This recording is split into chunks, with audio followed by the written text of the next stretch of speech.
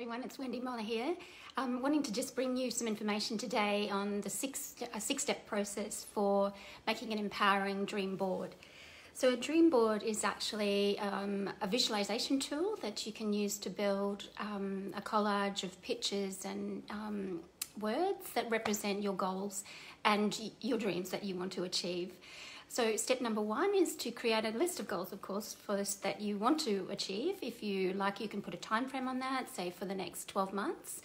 And then what you do is, in order to visualize your goals, you first need to know, of course, what they are. So you need to spend some time getting clear on exactly what it is that you do want to achieve, and then what your make a story of what your ideal life would look like.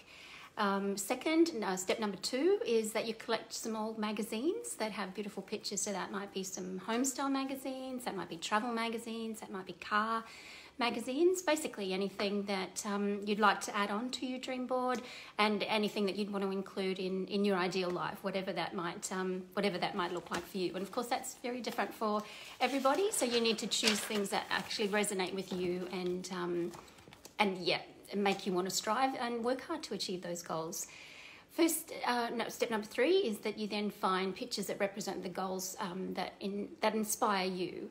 So what is good is that you schedule some time, maybe one evening, one weekend, where you go through the magazines and you really cut out the pictures that resonate and represent your goals, and that they speak to you, that you look at them and you feel happy and you feel inspired.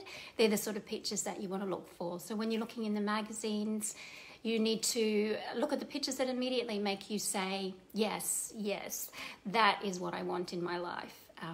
And then you gather all of those pictures together and you focus actually on how the images make you feel. So the visual is important, but of course what is actually more important is how those images are going to make you feel when you see them on the board, because that's something that you're going to be looking at very regularly to inspire you to achieve your dreams and your goals. Step number four is that you make a collage out of those photos. So what you do is you can get a big piece of cardboard, or you can get a cork board. You can get whatever you'd like, really, that is going to be big, that you can put somewhere. I actually use a book because I like to sit outside and just look through my dream book. But a board is of course a wonderful way to go, and everybody just does what suits them. So what you need to do is that you could use, like I said, a corkboard or a large piece of paper, and then you glue, you tack, you put those pictures on there any way that you can, and you make them so that they look attractive to you and they look appealing to you, and they resonate with you, and they bring you some happiness when you look at them.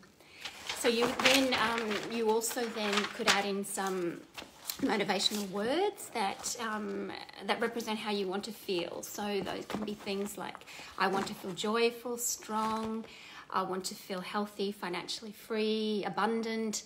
So you can cut up those words from magazines if you find them, or of course you can just write them on yourself. Whatever those words are, that are the words that make you how you want to feel when you look at your dream board, and how you will feel once you achieve your goals, which of course you will.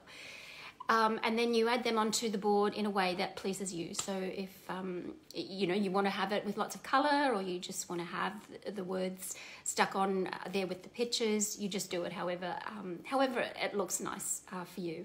And then number six is, of course, probably one of the most important steps, is that you take a few moments to look at your vision board every day. So to get the full benefit of having a vision board, it's really important that you place it somewhere where you can see it every day, somewhere where you even walk past, or you could even have it next to your bed so that you see it last thing when you last thing when you go to bed at night, and first thing when you get up in the morning. So that's the best way to do it. But put it wherever you think you're going to see it the most.